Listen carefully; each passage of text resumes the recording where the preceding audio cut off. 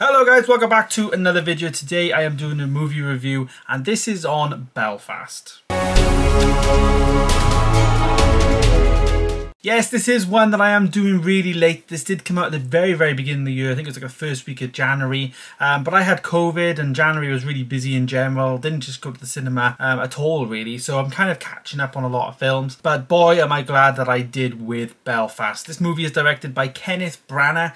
Familiar face for many people. He starred in things like Murder on the Orient Express as well as Harry Potter and the Chamber of Secrets. But he directs this movie and this is basically his lockdown project. He said this on the Graham Norton show, which basically convinced me to go and see the film, by the way. But he basically, was in lockdown, spent a lot of time back home and was reminiscing and thinking a lot about his time growing up in Belfast, in Northern Ireland, and this made him write this movie.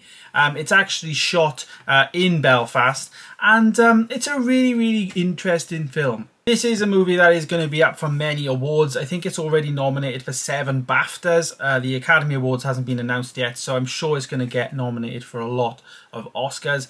And rightly so. I think it's arguably one of the best films that I've seen so far. I mean, granted, there's not that many films out this year, but it's one of the best films of the year so far for me. And I think one of the reasons why this is one of the best films of the year is just full of emotion, because you know that backstory of Kenneth Branagh's upbringing, and this is basically his remembrance of that. You can kind of see that. There's a few scenes where like his mum and father, who are played by Catriona Balfe and Jamie Dornan, you can kind of see the young actor who is playing him, who by the way is fantastic. His name is Jude Hill, and he is there like, like around the corner listening to his parents chat and disagree, and like being on the stairs and hearing them talk about bills and debts, etc. So you can kind of like, that's what he remembers about his upbringing and how he knows the story of what happened, because he was there listening, eavesdropping. I mean, we all did it as kids, and it was nice to see. I did mention Jamie Dornan's name there. He's the guy who played Christian Grey in 50 Shades of Grey, and he was brilliant playing the role of his father. Quite a grounded role, and he was working away a lot, etc. And yeah, it was really interesting and really good performance from him.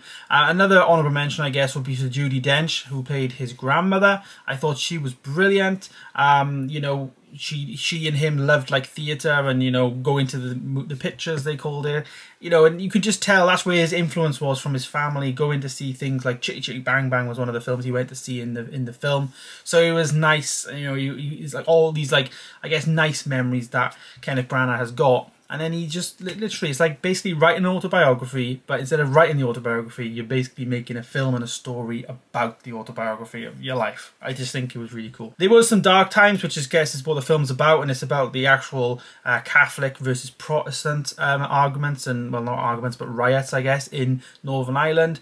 So there was one, what he remembers is just his street was just a playful area, like, just all the kids would play with each other in the street, etc., and, play football and all that.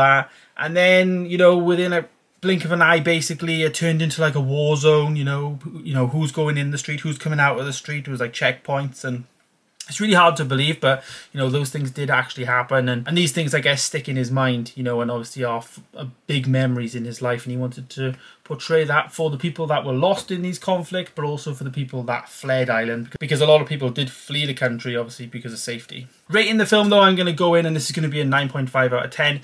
I've had 2 films this year that are 9.5 out of 10s in the first month, which is just mad. But they are rightly so. 9.5 out of 10. This is going to be highly up there in my Oscars list. I also put King Richard at the same score. So they're both like nominated for Best Picture in their BAFTAs. So for me, 9.5 out of 10 is a must. So let me know, guys, have you seen Belfast? Let me know your thoughts down below. If you haven't, I would go to cinema and go and see it. I'm sure with the award season, if it's not in cinemas, it's going to be brought back in again. I know in my cinema I was only there for 2 or 3 showings. I'm sure if it wins Best Picture, it's going to be there for a long time. But I would highly recommend you do. I also did touch on the fact that it's black and white as well. I loved how that was black and white. I think it's really important that it's black and white. If it was in colour, then it just wouldn't work. But yeah, black and white, it doesn't put me off. Didn't put me off nothing at all. It was really good. Will it be a day one pickup for me? Definitely. I will buy that, and I will want to show that to Hannah, etc. If not, go to the cinema and watch it again. But yeah, let me know your thoughts down below, guys. Subscribe if you are new to the channel, of course. And of course, I will see you in the next video. Goodbye.